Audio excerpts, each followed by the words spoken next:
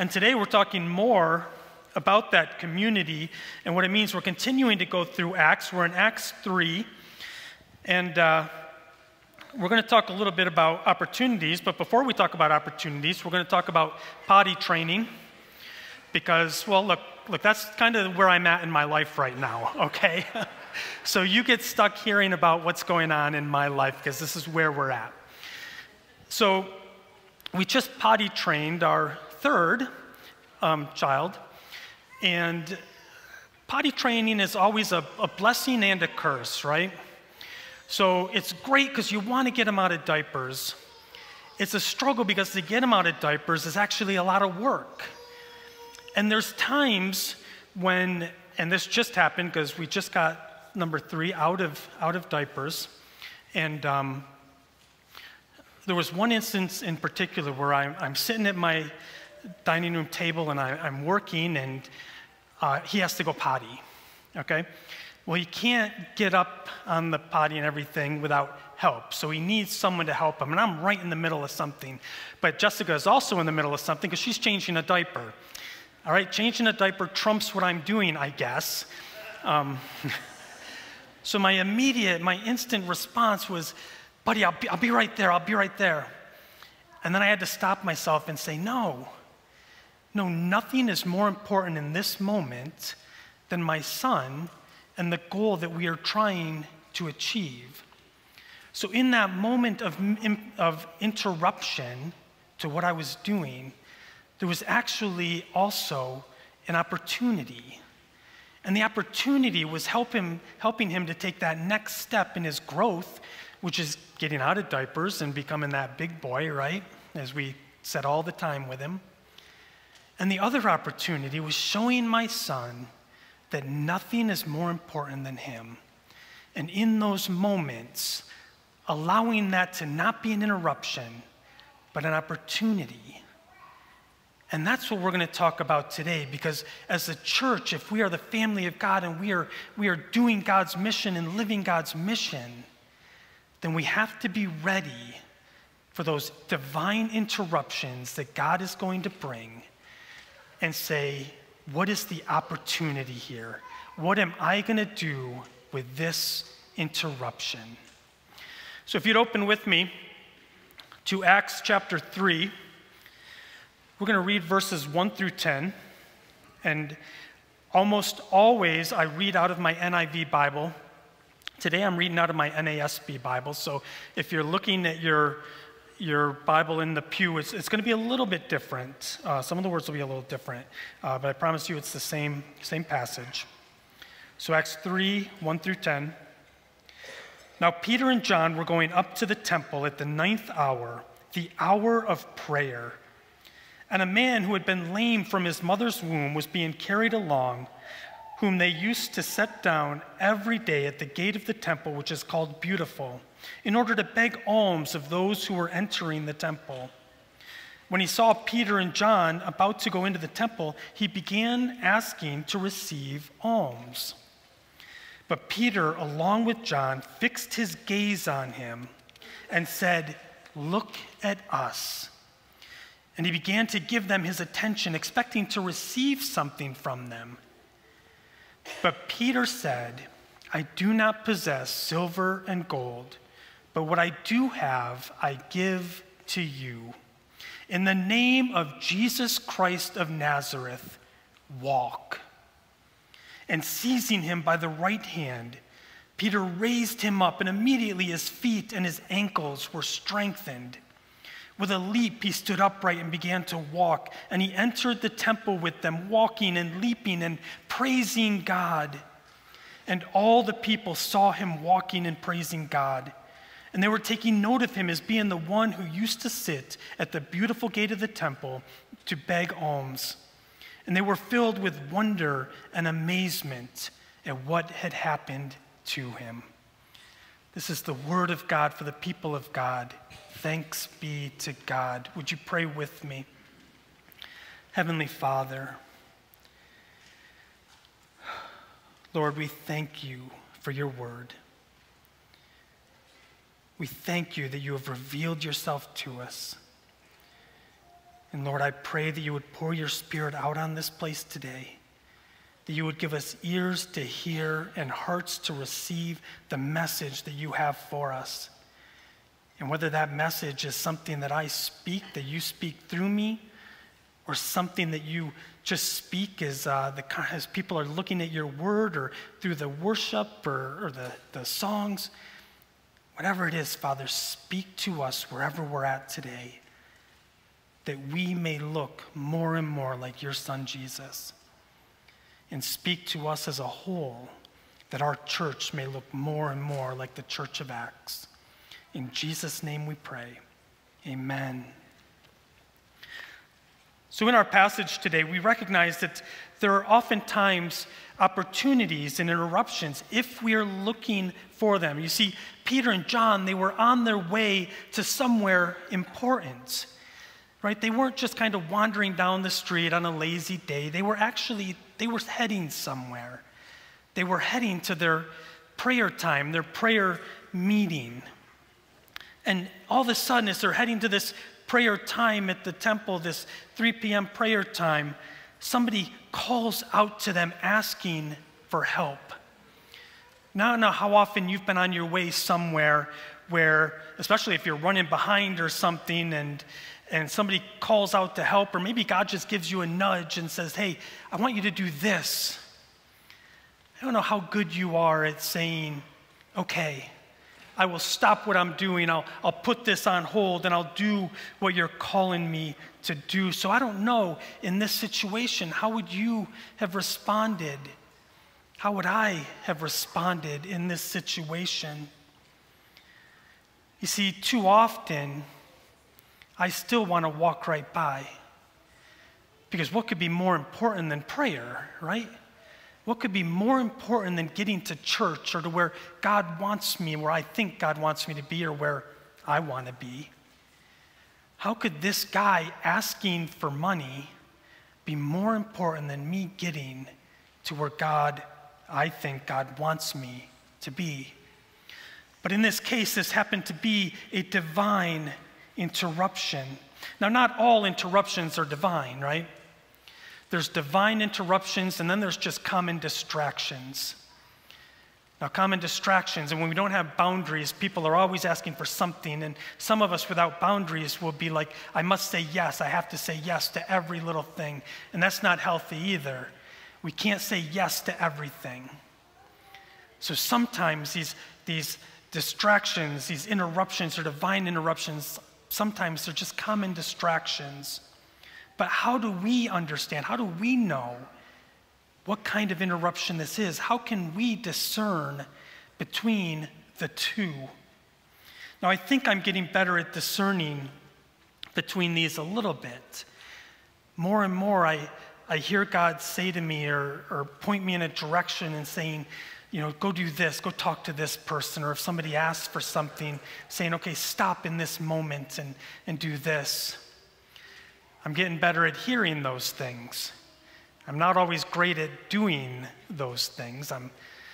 The other day, we were at Arby's, and we had just stopped. We had the whole family there, and it was about 2 weeks ago, and a person comes in and looked like they were homeless. Gets a drink, gets a sandwich, and he sits down in the corner, and all of a sudden, I just sense God saying, go and talk to him. And then the two bigs had to use the bathroom, so Jessica's up in the bathroom with them. Now I got the littles. And then after that, they come back out, and we're starting to get packed up, and I still hear God saying, go talk to this person, go talk to this person. Sadly, I did not listen to that nudging. I didn't take advantage of that opportunity, and I know that God was calling me to it. And I share this story with you guys because I don't want you to be discouraged when you hear God nudge you or sense God nudge you and maybe you don't move right away. Keep working at it. Because more and more I'm getting to the place where normally now I do go and have those conversations. I do stop for those interruptions. So I'm better today than I once was. And one of the reasons that I think I'm doing better in this today than I used to is because I have been working hard with our spiritual formation group here and just on my own to draw near to God, right? And we talk about how do we draw near to God. We talk about this over and over and over again in these sermons. We draw near to God through what Richard Foster calls the spiritual disciplines. We draw near to God through what John Wesley called those means of grace. In our spiritual formation group on Monday mornings at 10 o'clock, we spend the first 15 minutes talking about one of those disciplines. And then we spend about the next 45 minutes in silence or prayer as God leads us to pray. Ultimately, learning to listen for God, learning to sense God's presence. And the closer that I get to God, the more I sense his presence and the more I hear his voice during those times. And I believe that Peter and John recognized that this interruption was not just a common distraction because of that relationship they have with the Father. And it's not that they have this relationship just because they were disciples of Jesus and now apostles. They have this relationship with the Father because they are continuing to practice those disciplines. They were on their way to that 3 p.m. prayer meeting. And this wasn't just random. You see, this was an everyday occurrence. The Jewish people at 9 a.m., at noon, and at 3 p.m., they prayed. You stopped during those prayer times. They get this from Psalm 55 when David says, "As for me, I call to God, and the Lord saves me. Evening, morning, and noon, I cry out in distress, and he hears my voice." So probably 3 times a day, they are heading to the temple for prayer. And prayer is just one aspect of their rule of life. Now, maybe you've never heard that term, rule of life. This is something we're also working on right now with our spiritual formation group and also our staff and our leadership team. Just listened to a podcast about having a rule of life. You see, truth is, we all have a rule of life. In my rule of life, this is what my routine is, and that's kind of our routine. What are the things we do every day? What are the things we do every week? What are the things we do every month? In my rule of life, my routine, I wake up in the morning, 6:30, my alarm goes off. I hit the snooze, go back to sleep. The alarm goes off again. Eventually, I get up, usually not because of the alarm, but usually because Eli is in our room telling us he has to go to the bathroom, then asking if he can play with his Legos, and eventually he's like, fine, let's just get up.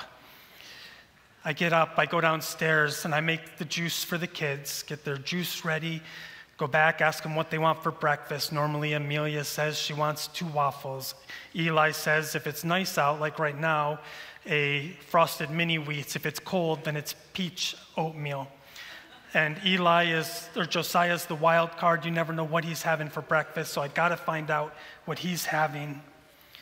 Finish making breakfast, I make my own, my protein shake and do my thing, then go up, get in the shower, get dressed, come down, get the kids, take them to school, and then I come to work. You see, that is my rule of life. That is the stuff that I do as a routine every single day.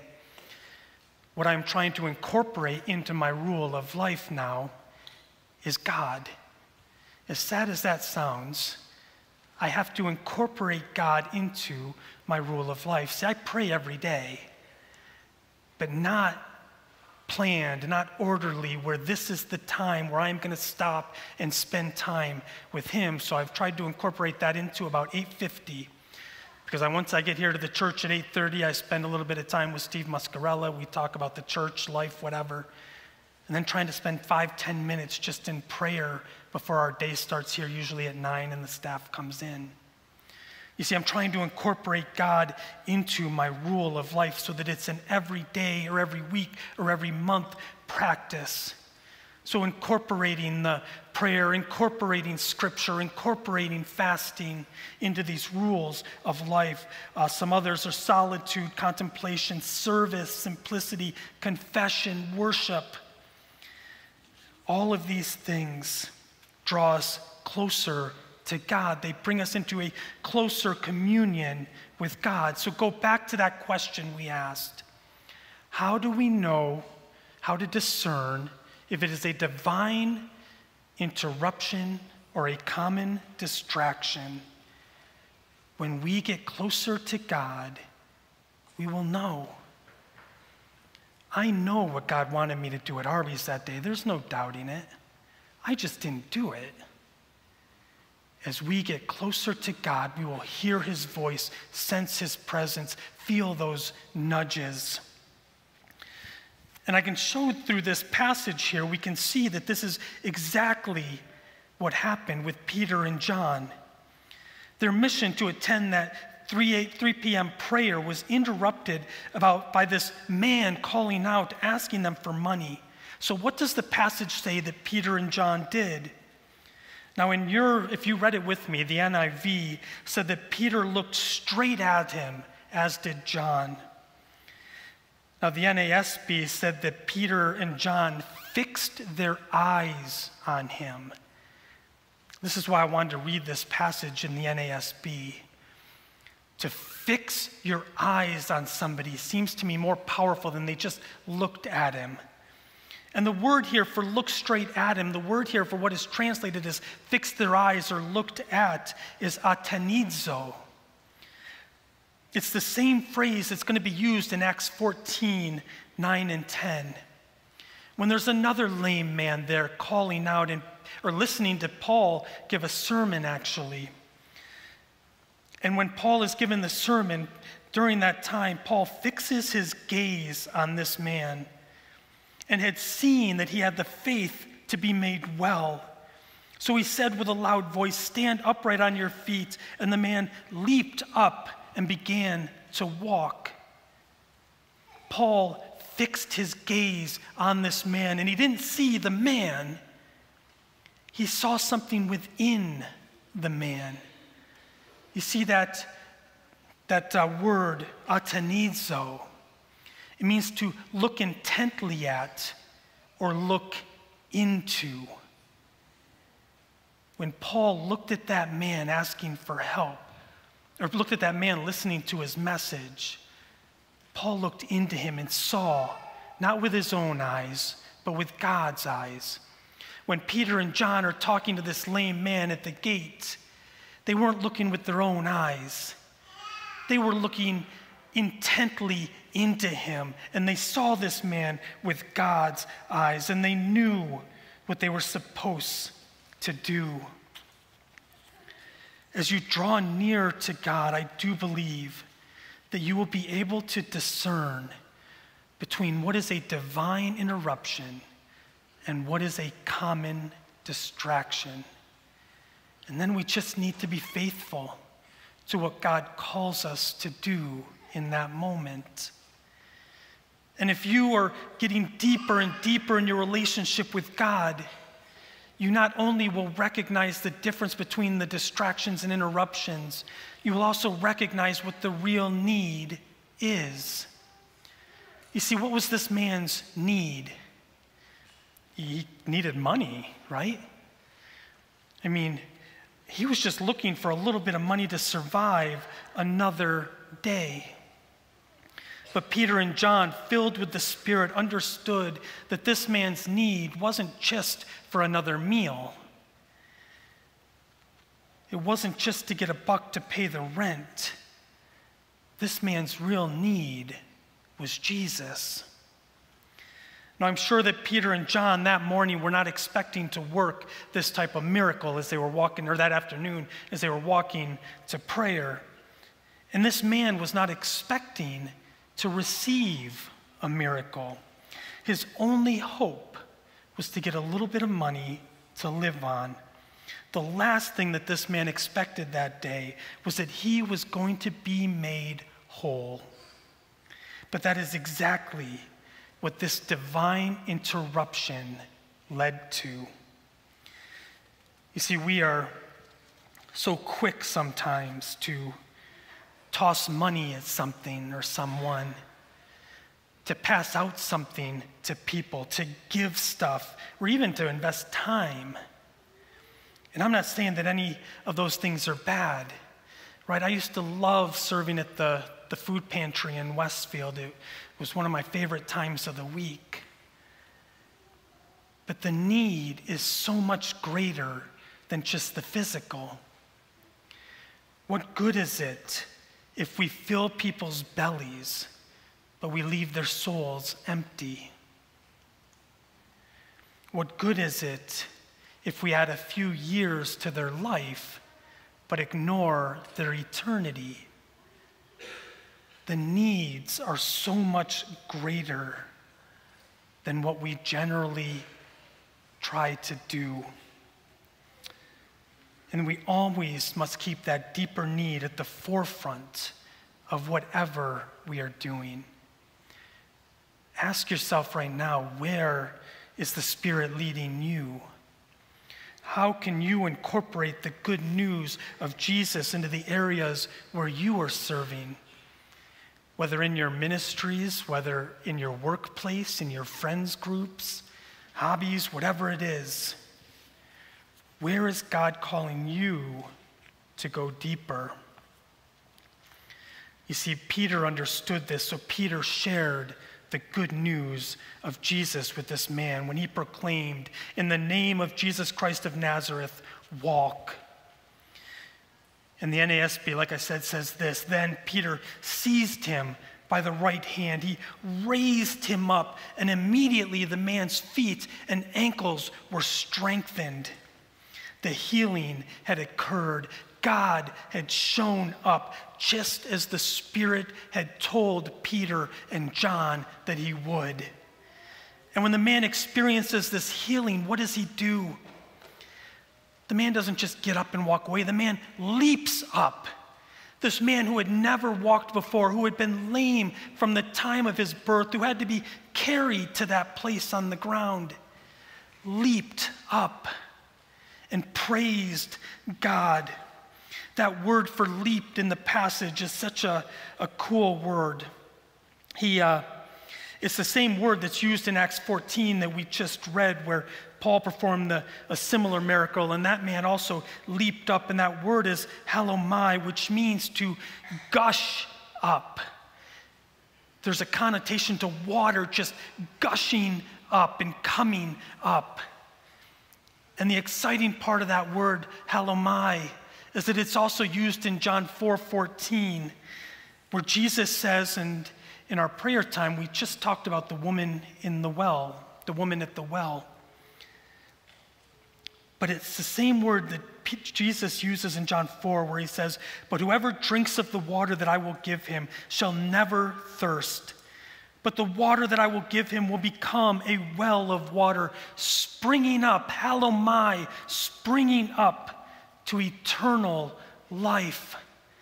When this man leaps up, it's not just because his legs have been healed and he's excited that he can use them, but his soul has been healed, and now he has that eternal water gushing up within him that Jesus had promised that woman at the well.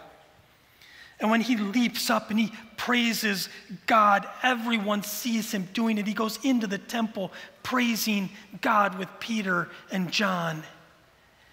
And the people are murmuring, and they say, who is this? Isn't this the man that sits there begging at the gate called Beautiful every day?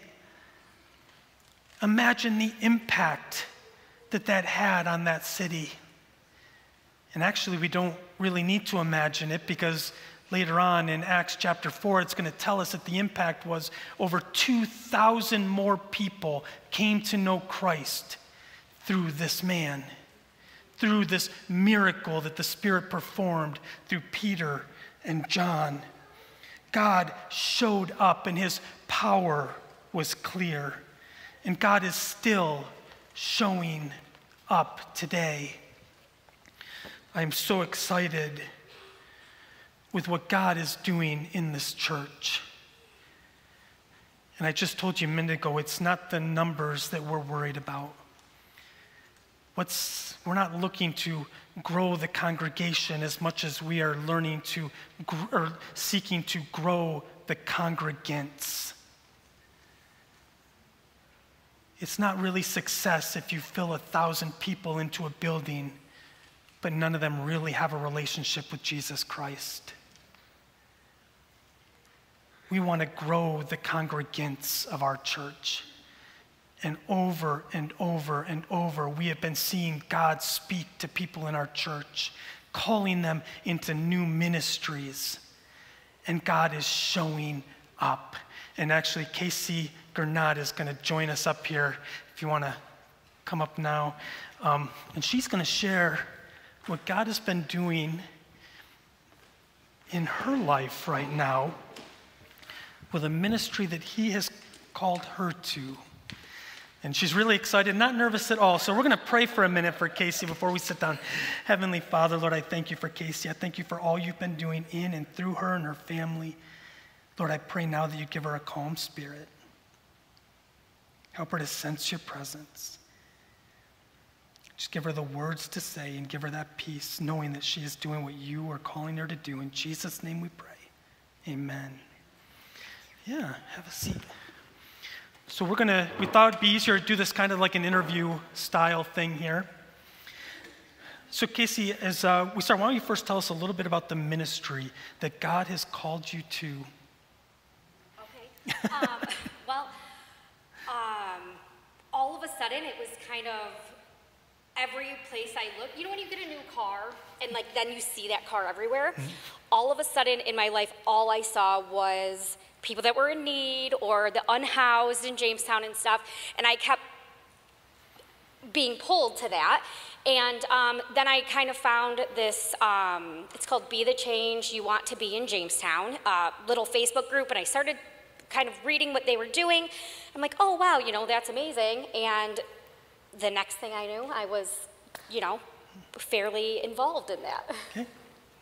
And what do you do what are you doing in Jamestown? Okay, so every couple of Fridays, we pull like wagons like that you like put your kids in or like on the beach or whatever, filled with fresh fruits and personal hygiene products, socks, toilet paper, things like that. And we start out at that park that's across from the Post-Journal, and we walk about 3 miles and end up at like the MHA. And we just give all of our supplies to all of the unhoused and the people who are in need that we see as we're walking. At this point, they have a really good routine and they kind of know that we're coming. And we have a lot of regulars, so we know that so-and-so always needs whatever, and we kind of make sure that they always get that.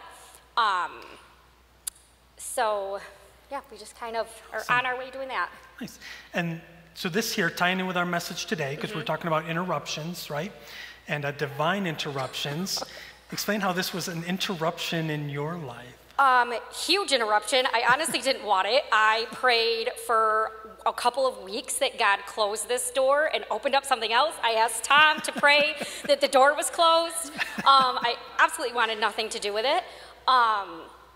And I was really being called to, I knew that they were pulling the wagons on this one Friday, and I made no arrangements for a babysitter because I'm like, yeah, I'm definitely not going to do that. The Riverwalk is dangerous. Like, the Brooklyn Square is terrifying. Like, I'm not gonna go walk around down there. So I woke up and was like, you know what, I'm gonna text my mom because maybe she'll babysit, but there's no way. She's like a late sleeper. She's definitely gonna say no, whatever. And she texted me back instantly at like, 7 o'clock. I was like, oh yeah, I'll be right over. I'm like, okay. So I guess that I have to go do this now. And showed up, and I don't know how I could ever go back and not do that anymore. Being able to, like you were saying, like looking them in the eye and being able to pray with them and tell them that not only are they worthy of love, but they are loved. And praying out loud is not something that comes easy for me. And but being able to pray with and hold hands with the people who nobody else even wants to look at, and end it with a hug is so amazing. So it's been life-changing. Yeah. Nice. And you talking about the recognizing the real needs, right? You talked about some of the needs that you go out and try to take care of, and you mentioned prayer a little bit. What else for needs are you trying to take care of? So I think that first and foremost, it's always God, and if God's not in the middle of everything that we're doing, it's not going to work. Not that what we're doing is not almost like a Band-Aid on a lot of this situation that's going on, but that prayer and stuff goes into everything. But we're always, it's so funny, because even like you were saying that no one ever asks us for money, ever. It's toilet paper because they're homeless, or fresh fruit. They're always loving bananas and apples and oranges because it's not something that they typically get. Those little food pantries like kind of are popping up all over, which is wonderful, but a lot of the time it's like something canned, or it's macaroni and cheese, but they can't cook it. So things like that, or they go through a lot of the Vienna sausages or SpaghettiOs, anything that they can pop right open and eat. Socks is always huge. Everybody always asks for socks, and nail clippers, like things that they can't just get. They're not readily available. Yeah. And this week you took some new things out. We took some Bibles out, right? Yep. Like I said, we're just a bunch of volunteers who get donations from whomever has extra. I know me personally, we've just kind of like decided to tithe a little bit differently. So a little bit of the money that we were giving here, I make sure that we can get fruits and stuff. But yeah, we were able to give out Bibles that you guys donated, which was amazing. And lots of, this week we gave out a ton of socks. I don't know, probably a couple hundred socks on Friday, which is always amazing. So, but being able to hand somebody the word who probably wasn't going to, turn that way it's amazing. Yeah. Yeah. Which brings us to another question. And where have you seen the power of God through this ministry? Oh, this is my favorite story. That very first Friday, no, that's not true. The very first Friday I went out, we call it pulling wagons, where I was saying that we pull the wagons and we distribute all of the supplies. The next Friday, we went and found encampments. So not just the people living under the bridge, but the people who have almost made like permanent shelters, hidden different places, whether it's with a tarp or a tent or random things that they found around. Well, we were able to find this young man named Nathan, and he has been so heavy on my heart ever since I met him.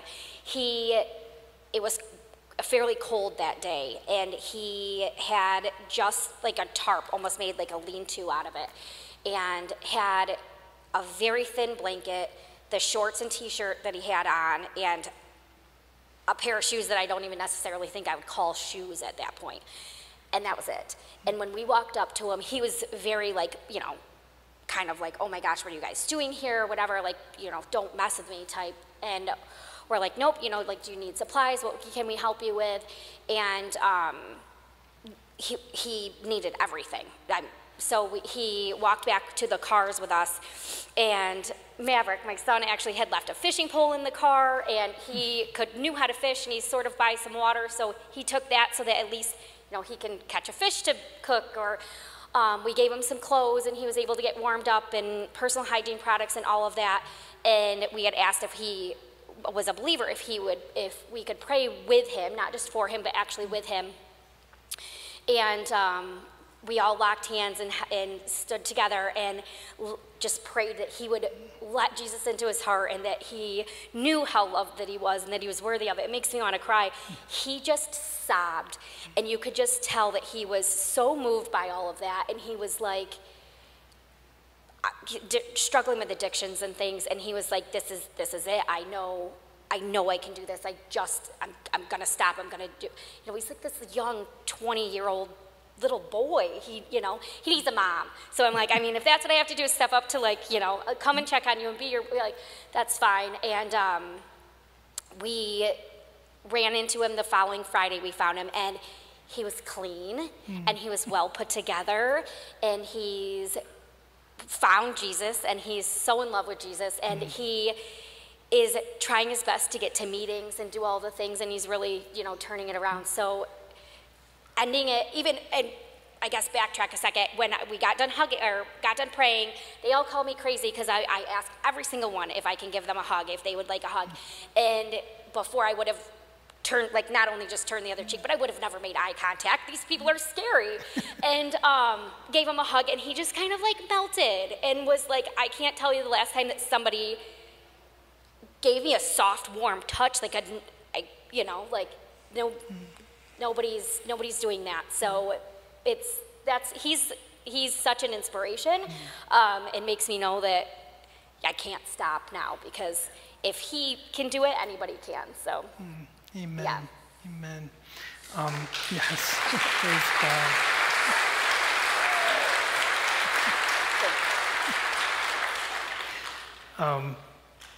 Just thank you for this ministry and for what you are doing. It's not me, it's all God. We see the loaves and the fishes every Friday. We never have enough. Never. We're always like, oh my gosh, we're gonna run out. And then we get to the very end, and there's one apple and one orange and one pair of socks left or whatever. And we're like, I don't know, we did 99 people, and we did not have stuff for 99 people. So It's amazing. Amen. And that was yesterday, right? Friday. No, Friday. Day before, Friday. 99 people that they reached. Guys,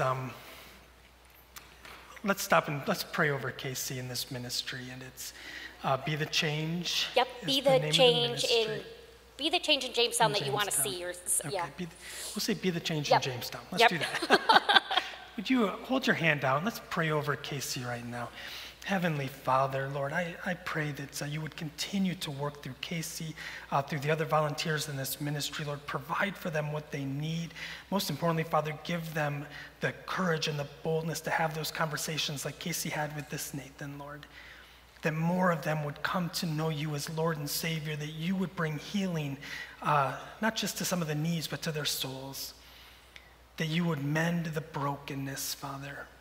Do a mighty work through this ministry. We pray these things in Jesus' name. Amen. Amen. Thank you, Casey.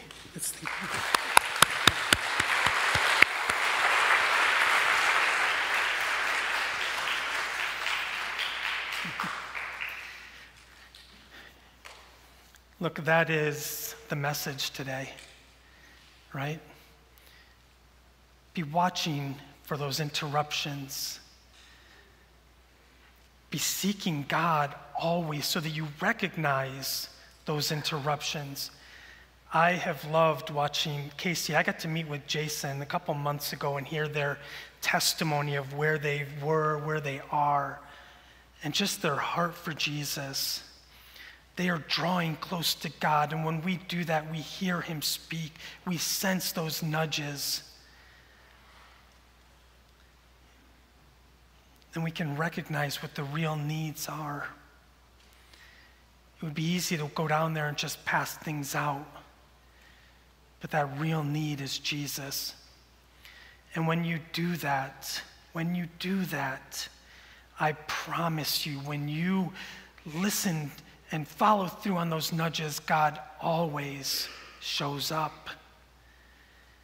You will get those same types of testimonies.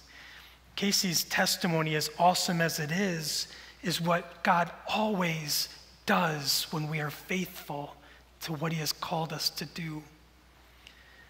And as we were singing the praise songs before the service, the one song was about listening to those lies we believe about ourselves, and understanding that that's not who God says we are.